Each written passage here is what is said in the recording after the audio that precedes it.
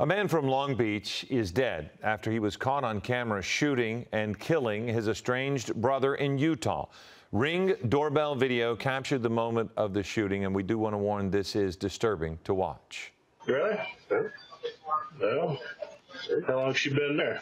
About a year. Really?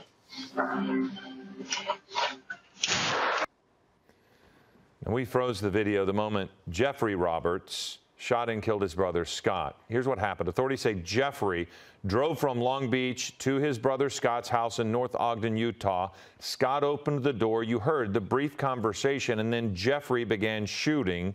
Scott's wife was also in the house, was shot. She survived, remains in the hospital. Neighbors heard the gunshot, called police. When the authorities arrived, Jeffrey began shooting at them. Police returned fire and he was killed. The couple's daughter set up a GoFundMe aimed to assist her mother after her father's death.